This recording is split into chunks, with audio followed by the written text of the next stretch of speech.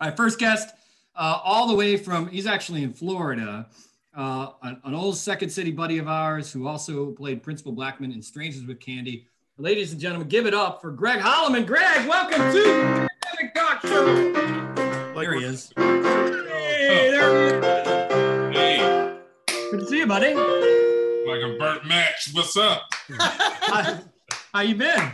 I've been good. You know, I'm here in Punta Gorda, Florida. That's like I've been down here 5 years. So I've been on quarantine for 5 years. For 5 years. How is it in Florida with the stay-at-home rule and everyone hearing around the country that Florida's late to the game? Do you feel like Florida's... Get my Negro light together. Hold on. There you go. You look good. Florida taking it seriously? I don't know, man. I'm quarantined.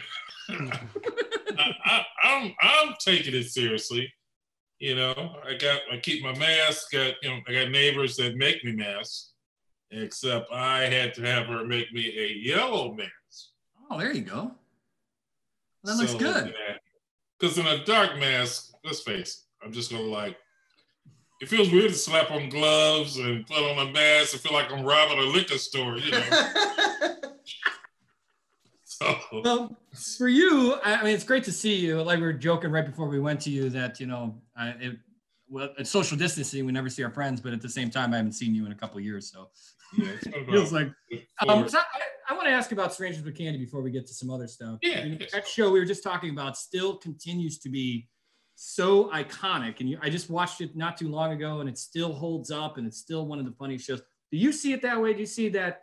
Why does a show like that continue to have such success 23 years after the fact? I never watched the show. I mean, you know, I have copies of it, but I never look at it. And it's so funny, when it was out, I used to watch it and I was just seeing how my performance was. But then, like, let's say 7 years later, I watched it, I started watching everybody else's performances and I was cracking up, you know? So I don't know why it was just, I don't know why it's good. Yeah, and obviously when you go back and watch it. I asked Colbert one time, because I was surprised at the time. I was like, you know, like some of Amy's lines, saw all their lines. I'm like, how do you do it, man? How do you know what to go for? And he was saying, like, regards to jokes, he says, it's like when you're writing a joke, it's like going for a light. He's like, you know, if it's green, it's safe. He's like, you kind of go for it right between, it's going from yellow to red, then you got it. You know? Well, it's amazing that show was on Comedy Central as well, which at the time, I mean, it's a pretty racy show. But you know, I was talking to TJ before the show, and we were kind of figuring out some of your background, TJ, just the idea of what Greg has done in his life beyond comedy in Chicago. Yeah, and we were going over your background and your backdrop, Greg, and I want to make that very clear. But you were a meter reader for some time, yes? Yes. Was it gas, electric, water? For whom were you reading meters in Chicago? I was reading meters for Commonwealth Edison before I got fired after 12 years. They fired you? What? How do you get fired from that? Well, you know, I should have gotten fired.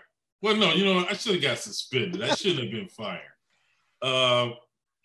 I was working in a neighborhood, and at the time I went from a meter reader and I was a meter man. I was installing electric meters. Ooh, nice. And I'm working like in Humboldt Park, before Humboldt Park got as nice as it is now. But anyway, and it was like August, and you're on electricity, man. It's like live electricity. Anyway, these kids are pouring water down from the third floor, you know. So I slap these meters in and I leave, you know. And well, I slapped them in on a dead fitting. I didn't know there was, you know, there's a test supposed to take, you know, and I was like, half the time it's running live. So that's why I eventually got fired. And they tried to save my job. And this is, so after a year, the union tried to save my job, and they offered me a job as a nuclear fireman. So I'm like, what kind of fires am I gonna be putting out? You know? Chernobyl, man, that's no good. Yeah, I was like, man, it's not gonna work. So I could have got my gig back, but because sometimes you get your gig back and then you get a year back pay, and it was so weird. They sent a guy to pick me up in their company car, and I got in, and it was filled with a whole bunch of electric meters in the back. And I had worked there all that time, and I never knew that those meters had a smell. Ooh. And once I got in that car, that smell hit my nose, and every bad memory about that effing company came to my mind. I was like, I'm going through the motions, but I'm never coming back to this MF. Yeah, I was gonna say, I don't know that smell, but you're right. Greg, I heard that while you were putting in meters, you got to know every single part of the city of Chicago. On the north side. On the north side. What's your favorite corner or favorite block in the entire city? I mean, the city. The north side, where you used to work. Well, we went from North Avenue to Howard, okay, from the lake to O'Hare. So you had like 40 men work that whole section of the city. And so, like, let's say at the beginning of the month, you were from North Avenue to Armitage, from the lake to, and then the next day you went from Armitage to Fullerton. So I used to hate like where Steppenwolf is now. Oh, on Halstead? Yeah. Those shows are atrocious. Like it does now. That block has never looked good. It's always looked the same. No, that area has changed. I mean, there was no, Apple store and all that jazz there back in 1974. That's when you were doing it in 1974? That's when you were doing it? 1974 to 87. That's when I worked. And then I started taking improv classes, and that's when I saw my path. I was like, later for this jazz. But then Lincoln Park in the 70s was much different than it was today. Yeah, there's no doubt. Good Italian ice on Armitage, though. There was always good Italian ice. Oh man, that was great. She was like, I used to call her, she was like the suit Nazi before the suit Nazi. Yeah. Right, we're gonna, before I let you go, you wrote this great thing about Michael McCarthy. Michael McCarthy just passed away this last week, and he was a really thoughtful and a really great guy to be friends with. And we all knew him, and we all respected him, and were saddened by his passing.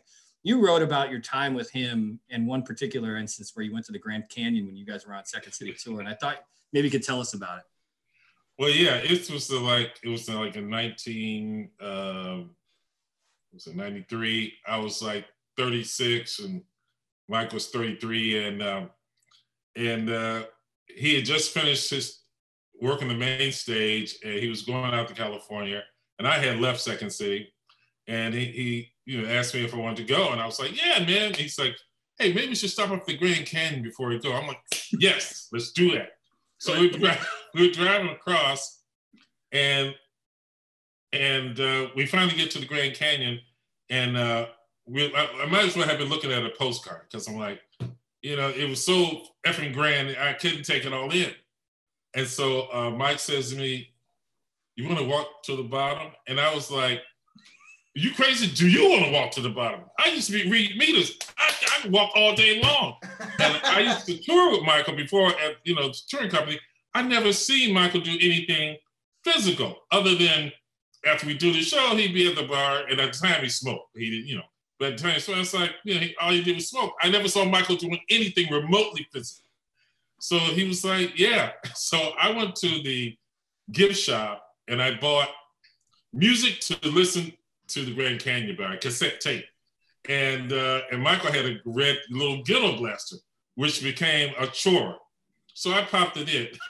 So we're walking down, and I'm telling you, man, if you ever decide to go to the Grand Canyon, rent the mules, donkeys, rent them.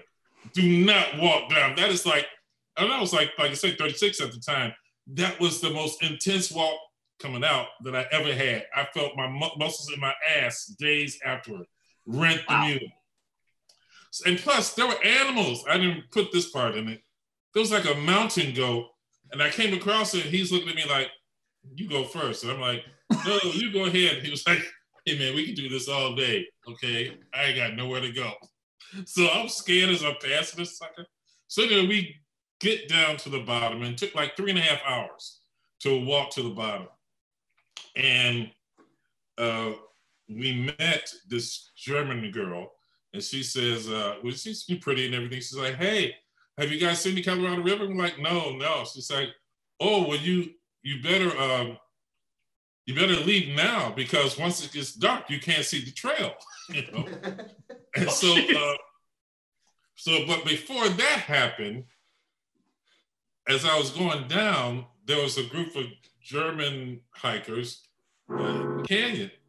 And I got tired of listening to this music to listen to the Grand Canyon by, you know, they had like this National Geographic, PBS style music. And so I take out my music to listen to the Grand Canyon by and pop in Michael Jackson's Don't Stop Till You Get Enough, you know. And admittedly, I should have had headphones. But like I said, you know, I'd never Grand Canyon before. And I'm playing, you know, Don't Stop Till You Get Enough. That's a jam, man. That is hot. So all of a sudden, one of the German hikers is like, hey, black man, turn off the music. And before I get time to say, is he talking to me? Michael, whole body shakes and vibrates. Blow me. This is in the Grand Canyon. It's so funny because you know how Michael was. It doesn't seem like something human beings. Yeah. Kind, soft, thoughtful. I mean, if everybody was like Michael, it'd be a beautiful. You know, it's like ghosting. You know, I don't think of you guys as white guys. I just think you're a human being first. And Michael's like a thank you very much being. You know. Well, you can check it out. Check out all of Greg's story. It's great about the way up and everything as well. Greg Hollimon is, of course, played Principal Blackman on Strangers with Candy. He's in Florida, sheltering in place. Our guest today on the Talk Show. There it is. Hey, Greg, thanks so much for joining us, man.